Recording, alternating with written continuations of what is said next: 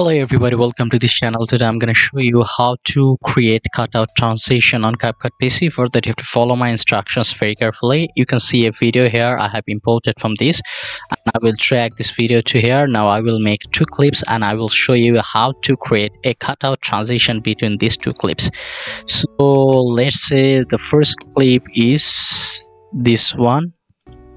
Okay, now the second clip is this one. Okay, just for the demonstration I'm showing you. Now I will show you how to make a cutout transition between these two clips. You can see here.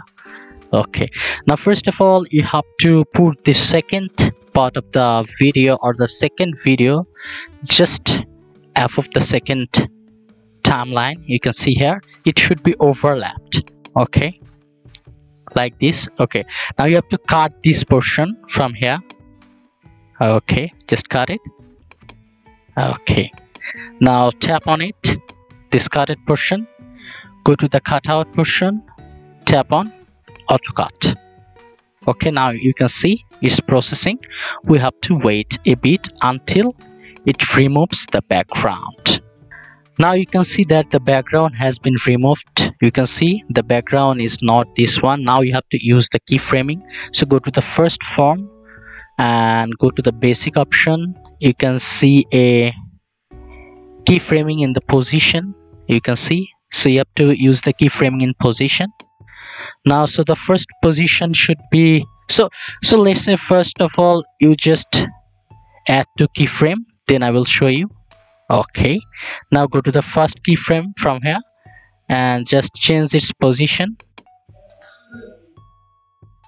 from here. Okay, now let's see how it looks. You can see the cutout transition. You can easily make it fast if you want. Like if I just make it fast, just go to the speed and then increase its time. Add this one. Okay, now let's see how it looks, the final view.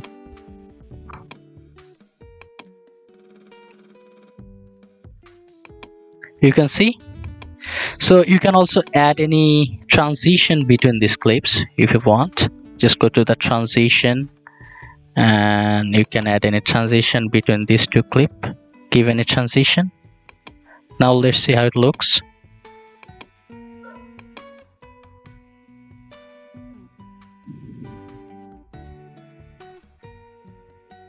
You can see this is how you can make cutout transition with any clip. Okay, so if this tutorial helped you, like this video and don't forget to subscribe to my channel. See you in the next one.